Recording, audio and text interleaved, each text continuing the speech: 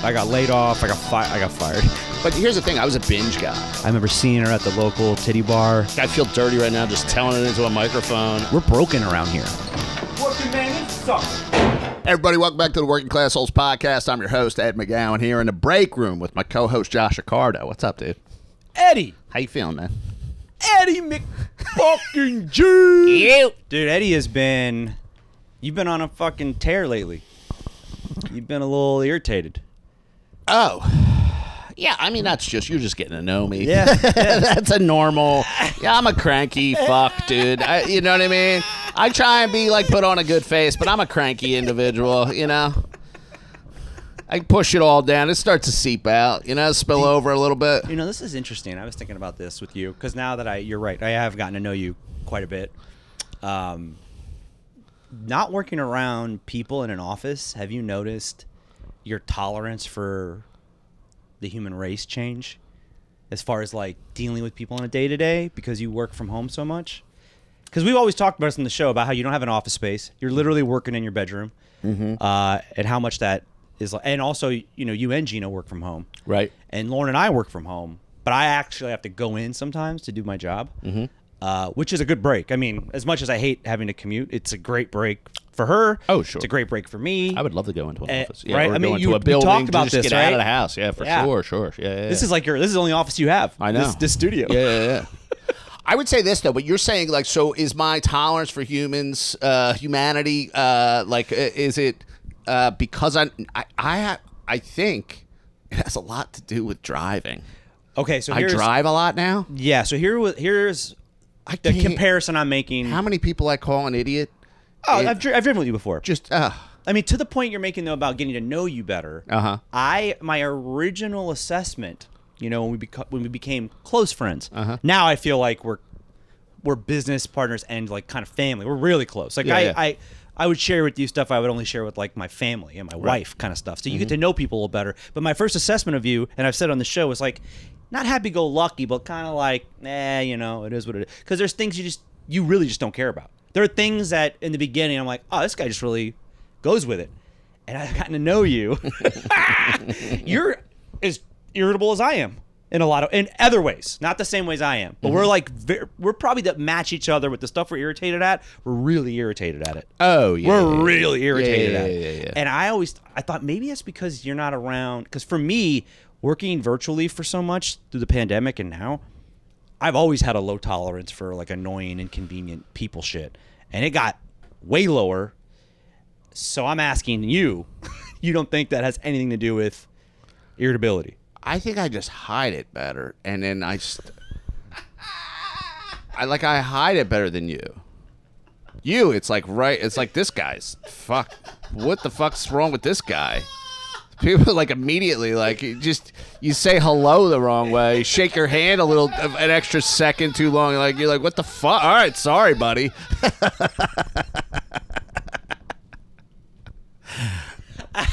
It's totally exaggerated. I've never. I have no idea what this man's referring to.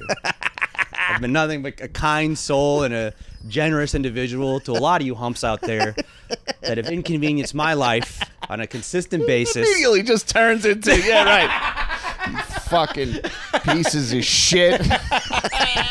Just breaking my back to appease a lot of you fucking no nonsense bullshit ass wipes. I can't take it anymore. Dude, oh my god, listen to this. Give it. Oh shit. So I have a tendency to extend.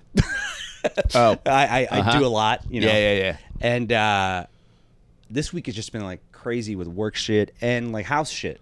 You know, the kid got sick Sunday. He had the surgery today. Just everything is in you know, and starting back to school, even though I'm not in school. I don't have a kid in school, but it affects us. Oh. Back to school is a thing for everyone's out. I mean, everything's busy again because you forget you got 3 months of summer where everyone's kind of taking shifts of not being around, and now everyone's back. Like, so I had to clean this house. You know, I get down and dirty when I clean this house. Dude, this is the cleanest apartment I've ever been in. It takes me 4 hours. Oh, easily. I take the couch cushions off. It would take me 4 weeks to get something this clean. I go under the fridge. I mean, I go all out. You go under the fridge? Well, I have a little thing that does it for me. Wow. Because I don't want. I've lived with bugs. Yeah, you know, and this like building's newer, but it's still there's people that live around you that are scum. You know, you don't know. People get roaches. It comes from other apartments. So I always get all the food up. The point is, I was working my ass off and also had to work at the same time on like my phone and on the laptop. You doing both? And I hit my I banged my hands and fingers up because I'm moving too fast. And I was trying to move something out of here on the desk, right? And I couldn't find the cord, and Lauren was sitting here at her desk. And I ripped this fucking cord out, and this puppet has like a paper towel thing in it, and it flew across the room, and I'm cussing it out, and I'm losing it. Oh, God. Losing damn, it. Dude. But in seconds, I come back. Like, that's what therapy does. Like, I come back quick. So I come back. Lauren had walked out of the room because she's seen me do that before. I walked in, and I apologized. And it hit me that my son, if he gets pissed off, he'll launch whatever's in his hand across the fucking room. He'll scream. He'll tip it over. He'll try to lift the dining room table up. And I said to Lauren, I go, I really thought Levon got that from you. That's amazing. That's so great. That's so great. He's 3 now. It's insane. For 3, yeah. All of this is, you're looking at Lauren like, man, you're fucking genius. Look at this kid. Because Lauren actually is, like, yells more in the house than I do. Oh, really? I'm like a volcano, and she's a steady. Like, she could get fiery. So I always thought when he's, like, blocks, like he puts blocks together, right? If he can't get the block on right, instead of, like, taking a minute, he just takes, like, the block could be as high as him. He'll just knock it all down, pick it up, throw it. I mean, it is like Tony Soprano when he finds out Carmela's in love with Furio. I hear, I hear this, and it sounds fun. Like, I just want to just be able to. Dude, he loves his life. To be 3 and to just have tantrums and no repercussions whatsoever. You could just throw shit. Going into his work, which is his pre-K. That's his work. That's his working Classhole work. Right. Yesterday he threw a tantrum where he picked up the stroller. Like, picked it up off the ground like 5 inches and winged it like a shot put or like a hammer throw. That heavy, dude. He just threw it, and he freaked the fuck out. Lauren had to carry him out. I hear him in the hallway freaking out. She's like, yeah, the minute we got in the elevator, he just asked for a granola bar. He was chill. So he just needs to get it out. I think you're right. I think that has to happen. I think that's why adults go and break shit. Like, they do those stupid things where you get you ever do that for a team event where they take you to like a place where you can break TVs and no, it's like a demolition therapy thing. Oh, I've heard of that. Yeah, it's like a team event. Well, some companies will do it a team building, let's all bond over this. I thought you meant like a fucking hockey team. No. But that's what they call in corporate America when they want you to get together and it's a team building. I was thinking, isn't it funny that like. See your son throw that stroller, and some just fucking jerk off is like, "They're going to be a good quarterback." Just go straight sports with it, and ignore all of the social fucking faux pas. Everything. Kid's got an arm on him. I'll tell you that. I sent my brother. It's so funny you mention that, of him, like bashing his toys up, right? And then he finds this little Nerf football. And he goes like across the hall and he throws it towards a toy box and he makes it. And I just happened to be filming him. Oh. I was filming the meltdown. Yeah, right. And my brother sees him throw it and make it. He's like, "Oh, you see that though? You see that?" Exactly. Yeah, I know. All of like that, all the things that need like therapy and everything, and all you just pick the one thing. Going to be good in sports. Look at his core strength, the way he tipped that dining room table. He doesn't even give it away either. Like his eyes are downfield. He keeps that safety frozen. Man, that's great, dude. Yeah, that's cool, man. Having a kid, it must be amazing to like figure that out. Like what's from me and what's from my wife. Like that's a fun. kind of thing. Yeah. And it's like it's like a self-realization that you have about yourself too. Like when you see you're like, oh, it's eye-opening. Oh, it must be. It's because it's a little you. Yeah, it's a little I think for the craziest part for me is, you know, he looks so much like me and his spirit is very similar to mine. From what I've been, like people who've met him that knew me, you know, what I've been told, it's very similar. But you could tell, like, when you look at pictures of me as a kid, where stuff started getting tough for me, you could see it in my face. Oh wow! You can see it because I look at him and how happy he is, and how strong his spirit is. You could tell he hasn't been broken. Sure. You know, he's like, there's nothing that has happened to him where he's broken. Right. And it's interesting now because that allows me to recognize like old pictures of myself and go, oh. That's about the time that I was. It's therapeutic, it's dude. Nuts, man. Yeah. It's wild. Nuts. I got a thing now where, like, you know, I've been married 16. I've been with Gina for a long time. We've been married 16 years. Married and how long together? It's like probably 18, I guess. Total? 2005. Wow. We met.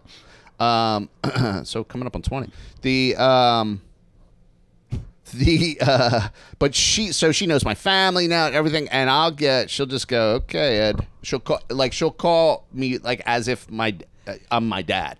Doesn't that aggravate you? She go, no, is it earned? Is it earned? Oh, it's 100% earned. See, you don't have like a huge beef with your dad. No, your dad are close. So super close. That's like one of those things that if someone like a partner would call do me to Ed me, Senior. She's like, oh, Ed Senior. Are you named after your dad? Yeah. Oh shit. Yeah. I remember when I was like 14, my dad's like, yeah, you're like a fucking clone. It like in like such an annoyed way, like you're like a fucking clone of me, That's dude. why your mother hates you. I hate his guts. That's not true, but that's funny, very funny. I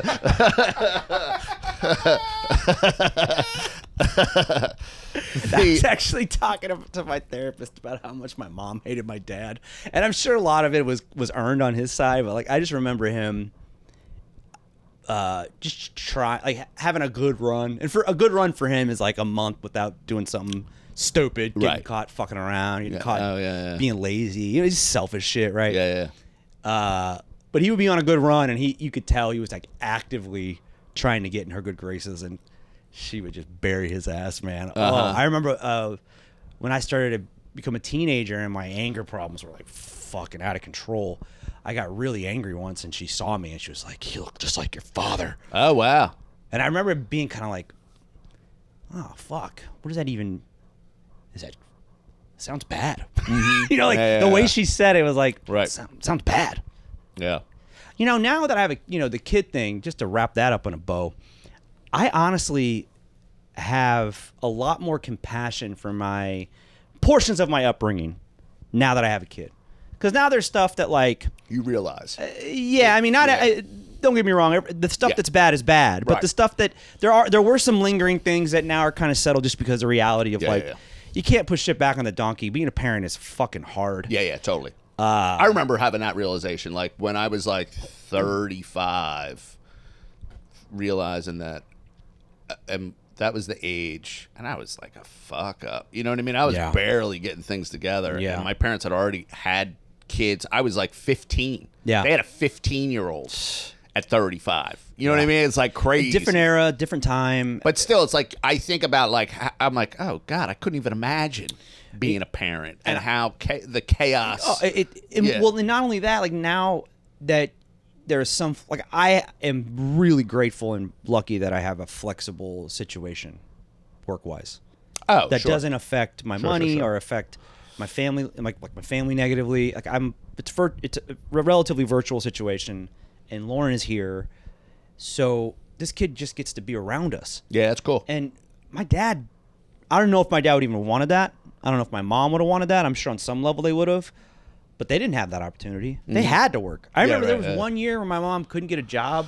We had just moved back to San Diego, and she was home for like the first 4 or 5 months of my school year, and it was kind of awesome because coming home to your mom, like she had like lunch, like something to eat. It was just like one of those you see on TV, like, oh, mom's home and there's lunch to be made or like a snack, and it's just it felt stable. Right. But Yeah, I'm lucky I have that. I didn't have any of that either. I was like one of the I had to like make dinner and stuff like that for my brother and sister. It's a lot of tuna fish. I'm trying not to keep doubling down on the tuna fish stuff. Like you see my head, you're like my eyes got crossed. There was a lot of tuna. I made a lot of tuna, like a little tuna casserole, a little tuna salad. It's all the same ingredients. Dude, I used to make this fucking concoction. I would put toast, like I would make toast, and then I would put a bunch of shredded cheese, and I would microwave it so the cheese would melt on it. That was like my go-to. Go-to trash meal. Sure. I didn't know how to. Did you put anything else on it? No. Just melted cheese on bread. That's it. I couldn't make anything else. Sometimes I'd add mayo, and that would make it even better. Okay. That was like my, because I was home alone a lot. That was like my go-to. You didn't do like a tuna melt? I can't use a stove. I was scared to use a stove. Oh. Dude, I've been scared of my shadow for so long. I just recently, in my life, like in my 30s, were like got a little better about. Interesting. I could not cook. I was cook. home alone a lot. I was a stoner. Dog shit. I was a stoner kid, so like See, you know what's so funny? Weed has motivated me to do more things than like I made my own bong once because I didn't have anything to smoke this weed out of, and I was desperate. I made it out of a some water bottle. It's like a little project. Yeah, it was unbelievable. Yeah. Did the research. Yeah. Yeah, you just need to like the pole. Yeah, right. You need to get like the vent. Yeah. It's funny because I failed on I fail at so many things. I'm such a failure. You're like all of a sudden you're a physics fucking major. Yeah. Kung Fu Panda, or he's motivated. He doesn't turn into the dragon. This is how you know I have a 3-year-old. Yeah, he doesn't turn into a dragon warrior about. until he's motivated by food. I figure since you're a Jack Black fan, you would know Kung Fu Panda. I don't know any of that. I didn't even know that was Jack Black. But for cooking in a pan, like, dude, I can put. Now I can make a killer quesadilla. I can make a great special fluffy scramby eggs. Bro, I'm like the leftover master. I know you like. You can get. You like, repurpose a lot of leftovers. We didn't have like something one night, and I was just like, ordering. You know, the place that we like to order from, it's busy. I'm like, it's gonna be like 45 minutes. I'm like, let me see what I can do. I love how you did this. I do that. That just shows how old your I am. age. Yeah. Hey, hon. Hey, give me a call. This. I do a little fucking jiggle with it too. I'm like, bah. Hey, babe. Hey. Oh, give me a ring. Click. And then I fucking click on it. Everybody listening has no idea what we're doing right now. I'm putting the fucking phone up to my ear as if I'm 45, 50 years old, which I am. The stuff that's been aged out because of technology is such a bummer. There's so much stuff that's so fun that are just aged out. Like there's movies now I watch that I love that have been ruined because I can't suspend disbelief anymore. Oh, because of technology. The internet. The whole movie would have been solved in the first 5 minutes if there was the internet, or a cell phone, a mobile phone. Yeah. Right. But you have to put those in perspective. I mean, of course, but the movie has to be good enough for me to put that in perspective. Do you understand what I'm saying? So, like, for example, Fried Green Tomatoes. I don't know this. All right, Kathy Bates is great in that movie. I thought it was a classic. Watched it again. Not a very good movie. Oh, does not really reflect what a good movie should be. What's another one I just watched out? Say Anything with John Cusack. Love Cameron Crowe. Worship this movie. Also a movie did not hold up. What do you mean? It's the lead actress is not great in it. Ione Skye. Damn, good call. I know this movie. Cusack is just incredible. Like Cusack's character is so when relatable. He's at dinner. It's amazing. He's talking about being the next kickbox champion. I don't want to work in something that's been bought or sold or buy or sell. Yeah. That's thing, like vintage. That's like so his good. shit. He's amazing. But that's the part that I got distracted by. There's so many, like the boombox part. Yeah. Iconic. So the whole movie gets a great review due to like 3 things that Cusack just did, like Jeremy Piven trying to get his keys. Oh, I don't remember that. So Cusack's the keymaster in the beginning of the movie for that giant party he takes Diane Court to. Okay. And Piven's fucked up and is trying to get his keys from him, but he won't let him. And he's like, "You must chill. You must chill." Yeah, like, right. That's a classic. Eric Stoltz in the chicken outfit. Yeah. But why doesn't this hold up? When you watch that movie and you see how long in the tooth it is in the middle and how she is just not a great character, how selfish her character is, and how she's put on this like pedestal. I get that's the point, right? But there's a way. It's a long. Listen, here's too long. Here's what you're reacting to. Movies were longer back then. Yes. It's the edit, dude. It's a slower pace. The pace of movies now, and just you can't. Have you watched Stripes lately? When was the last time you watched Stripes? It's been forever. It's fucking. You know what I did watch last night? Though, Total dude. Recall. And to your point, 2 hours. Yeah. Should not have been 2 hours. No, yeah. Because But I they watched. didn't cut films the way they cut films now. No, it's but really it's the editing has changed. Yes, yeah, so for it's sure. 1990. Total Recall comes out. Then you have the beginning of that kind of cut, which is, in my opinion, The Godfather in '72. The kind of cut where they try to tell stories with images in a way that they never did before. And then some of these guys don't have the talent, the resources, or the vision that Coppola or Willis have. So they're doing these films like Total Recall. And Total Recall, there's a scene where the head guy, Kogan or Cohegan, whatever his name is, the bad guy, he has these goldfish in this tank, and now everything's aged, obviously, because what they thought 2084 would look like is very different than what sure. right. That's what's fun so about they it, so they have these. Love the movie, by the way, so much fun. Yeah, but he has these goldfish, and in that first act, they zero in on the goldfish as he's feeding them. So I don't know what they're trying to establish. As a viewer, I'm thinking they're trying to establish, that he takes care of these fish. Whatever, he feeds these fish. I don't know if that's like a metaphor for him overseeing the whole Earth, if you will. But then in the third act, where he wants to catch Schwarzenegger's character, he kicks over the fish, and then the director pans down and focuses on the walloping fish for a long time. Yeah. And there are tons of shots like this. Yeah. And you're like, why is that? Well, but you're right. It's the editing and it's the era. like subtext, and it's like audiences are smarter now. Like we take so much more in than, I mean, in the 70s, movies were really only like, you know what I mean? They weren't really around that long. Yeah. You know what I mean? Like talking movies had been out for like 30 years, something 30, like 40 that. years. You know what I mean? So it's like the evolution, like what we see now, you put things together faster. Yes, because we're more trained. And we watch from the beginning of life. Yeah. Yeah, right. Because like in the 80s, like the movies that we would see, like you remember the movies as a kid, like they were like kind of dumb, like you know what I mean? Yeah. It didn't matter. It was cool. Yeah. It was fun. It was like, and that's the other 80s point. Action movies were dumb and fun, man. They get away with so much because you're like, oh, why would he not mourn? Like when Sharon Stone gets killed and her real husband, the other bad guy, sees her, you would think that would be like this. I mean, throughout the whole. But that was the flip, though, wasn't there a flip in there? Well, so Arnold was. I can't remember it exactly. Sharon Stone was Arnold's fake wife. Fake wife. Fake wife. Yeah. The guy who was chasing Richter, who was chasing Arnold's character, that was his real wife. They were both agents. Right. And throughout the whole film, I mean, she'll call him on the video phone. Yeah. And he like grazed her face on the screen. I mean, they made this character out like he was madly in love with this woman. And then when she dies and he finds her dead body, after all that, maybe I'm not using this phrase right, gravitas. Yeah. That should be the payoff with his character. And they're just like, she's dead.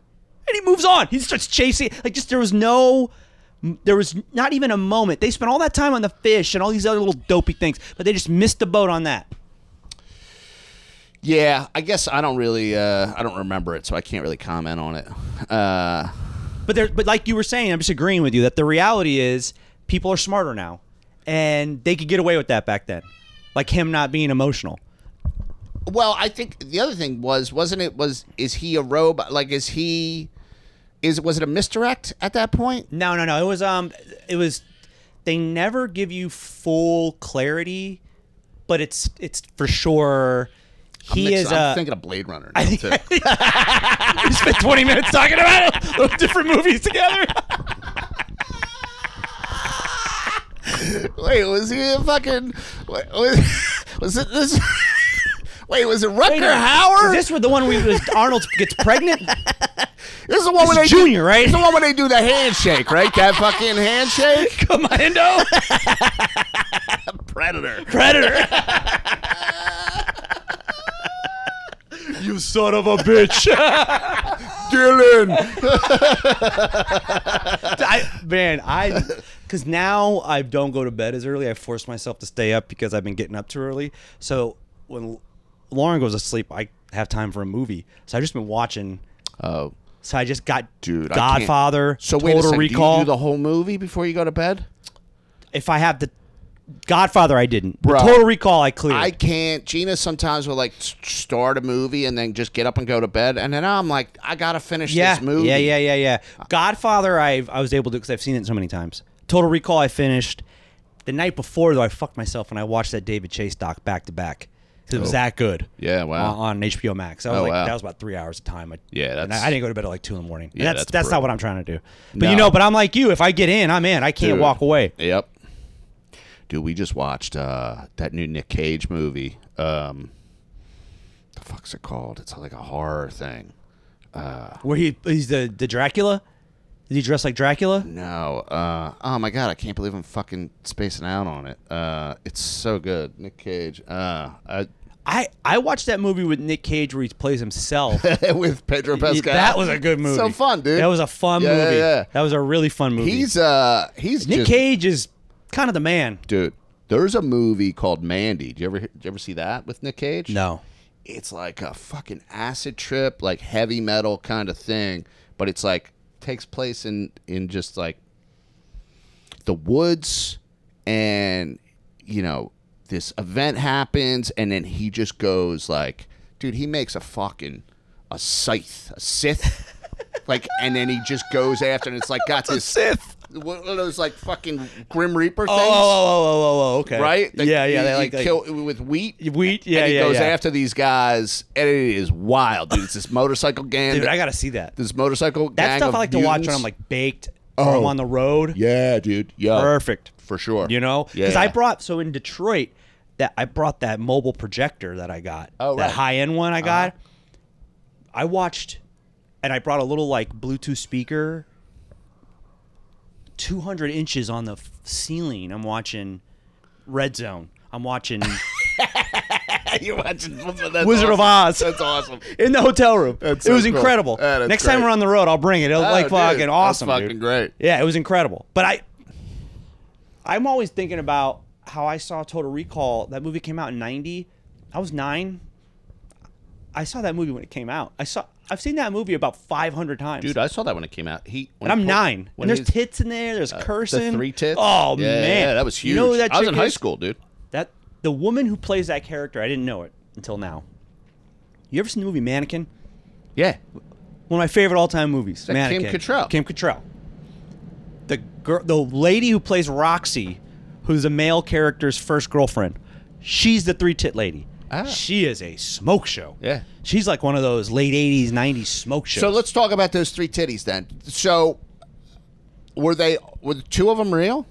Or were they all? I think it was just a prosthetic. It was just all They prosthetic probably just because molded. they were perfect. They were amazing. Yeah, But when yeah. you watch it now in 4K, like on the 70-inch screen out there, you're like, because they show them because the black dude's feeling them. Do they jiggle? I don't remember. Nah, I they're just very- remember like high school, like the 3 titties. I was like, this is. No, I mean, totally something you could whack it to, though. Yeah, no, in high school. Oh, yeah. Oh, high school, I'd whack it to a Sears catalog. some curvy driftwood.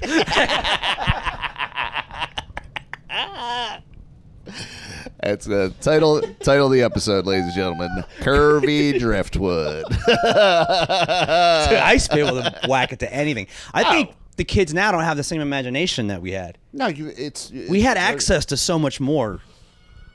Dude, I remember being like in line at like a supermarket and seeing like a Cosmopolitan, like the cover of. You remember the magazine Cosmopolitan? Oh. Is that still a magazine? I think so. Yeah, Pretty famous. but like they had, super famous, right? Yeah. And but they would just have like a hot chick, Oh, dude. That was the era being of like a 9-year-old and be like, what remember is Maxim this? and FHM? Oh, dude.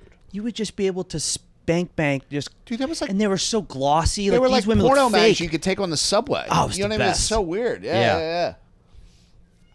I remember my kid's yelling. I remember my buddies had his dad. It's so funny. When I lived in Vegas, I hung out with a lot of these like hoodlum dudes, and these two like white trash kids, they were twins. Uh-huh. And the dad was like this heavy guy, and his sweat smelled legit like bug spray. Oh. It was weird. We would play basketball together. I remember I have to cover their dad, and he like smells like bug spray. Anyways, neither here nor there. He had a subscription to Playboy. I thought you were going to say, like, Outdoor Life. I'm like, yeah, because he's got all the bug spray. He had his subscription. He's a big hunter, this guy. He hanging out at that fish place. What's that giant bait shop called? Bait, well, yeah, pro bass. Yeah, pro bass. Big as a Kmart. He's just fucking wandering around like a Costco. This guy just smells like fucking. This guy's a walking pro bass. So he had them, and I don't know why he kept the subscription, but they were all still in the.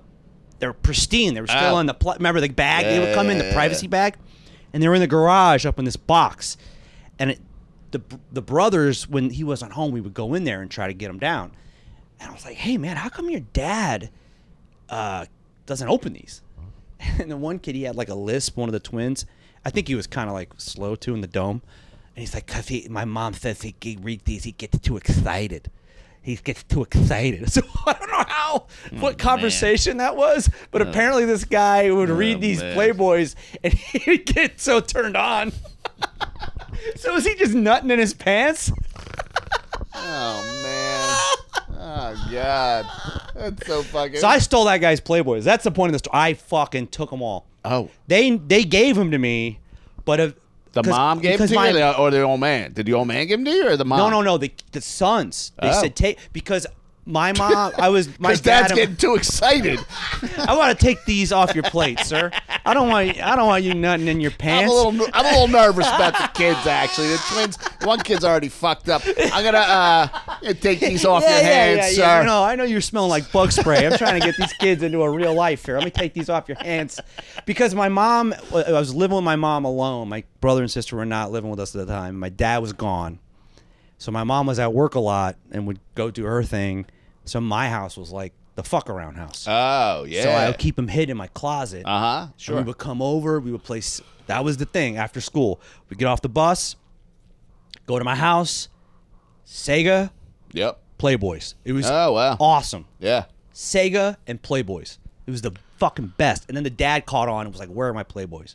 He must have was ready to go get a spanking and couldn't find them. Yeah, right. I got fucking dinged for that. He's got the ladder. He's got the ladder out. He's got his whole... It was so high up. Dude, and they were like hoarders, too. I'm like stepping on top of junk like I'm on American Pickers.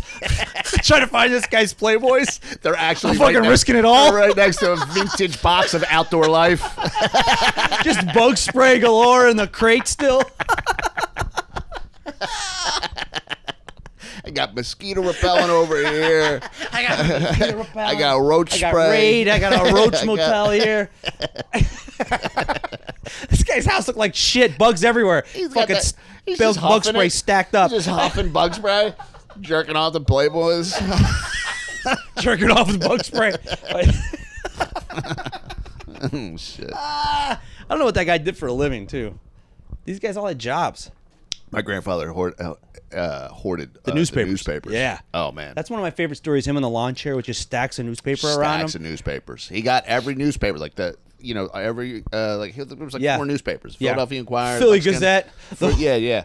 And then he would keep them all, and they were so organized. It was just stacks and stacks of like tied up with string. That's trauma, dude. That's the response. OCD is typically a response to trauma. Oh yeah, because you can control it. That's why you do that, because you're like, that's why I'm OCD. I mean, he was in World War II, so I mean, yeah, I'm sure he's blown some guys' heads off. Yeah. You know, I'm sure he's seen a lot of shit that you probably wish he could take back. Yeah, right. So he just collects newspapers. So I storm Normandy, little Eddie, and then I collect these papers. I leave these to you. And Ted McGowan Jr., your grandfather leaves you 500 Philly Gazettes.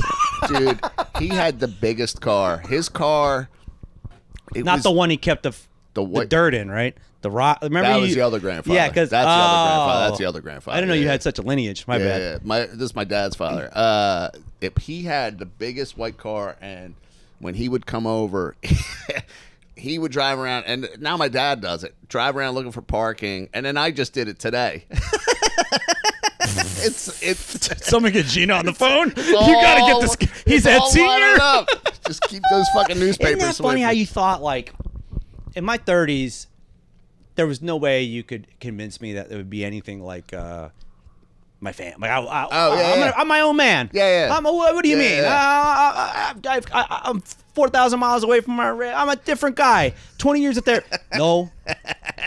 Dude, it's like inevitable. Oh, it's so inevitable, dude. I've been talking about it on stage. Like I'm really. It's like I'm turning into my dad, and like the biggest thing, I've been fighting it for so long, and now you're about to give in, huh? Well, I'm getting cheap. That's the big thing now. I'm getting cheap. I started buying gas with cash. Just to save the car change? The fee? Yeah, well, also I get those coins. My rage coins. I spent all my rage coins. I just love how you have like bullets. Like you're in the Wild West, those would be your bullets. I spent them the other day, and I'm have like, you thrown any rage coins lately? I haven't replenished. No, my legs started bouncing here. I got a little nervous. I'm like, yeah, no, I need to stock up. My rage coins. I told a buddy of mine about it. He goes, dude, you got fucking problems. I think it's New York City, and you do got problems, but I do think it's driving. You drive a lot here. I drive the city. A lot. It sucks. Yeah. You drive as much as like a part-time Uber driver, I would assume. I guess. If you tally up all the hours behind the wheel. It's frustrating. Here's what it is in New York City. You never know if it's going to be 20 minutes or 2 hours. 2 hours. There's never a middle ground. Yeah, it's like all of a sudden it could just go to like because you're so right. Because I remember living in other cities, and I'd be mad about going to work in rush hour, but there was always like a consistency to it. Yeah. Like one morning it was 30, but it would never be more than 40. Right. Never ever. Right. Something would have to happen catastrophic for it to be more than 40. Yeah. So you can rely on the reality that if you left an hour early, you would always make it on time. And even if you left 40 minutes early, you'd make it. Yeah. You can't do that here. No. It's very annoying. Yeah. Especially when you have like 50 things going on. When we, that first time that first road gig we did together, trying to get out of just off of your fucking street. Dude, that was like a whole, I forgot what happened there. That was a whole situation. That's crazy. That was fucked. This is what working class people talk about too. I was around a bunch of working class people this past weekend, and they literally talk about routes to work. Oh, yeah. And traffic a lot. Oh, dude. That's our whole life. Dude. What do rich guys talk about? Like stock rates or what's their like minutia that they only relate to? I don't know, but that's like a common bond. But that's the thing is like your commute is like it's your part of your free. You're giving away part of your free work time. Yeah, like it's like I'm going to work. I don't really make enough money as it is, and I always have to give this commute time, which is why everybody the work from home thing. People were like, "Fuck off! I'm not." If we can do it from home, I'm doing it from home. Yeah. Because commute's a big fucking deal. I didn't realize in the middle working class community especially how big of a deal it is. I don't know. I mean, in New York, I think because it's so ultra focused on trains, right, that you forget that in other places where it's the car, it is a huge topic of conversation amongst suburban working class people. You know, I was around probably 6 married couples after my show Saturday, and different pockets of times with different couples, it came up. Commute. And we're getting drunk. They're talking about the commute. And I'm like, I gotta get out of here.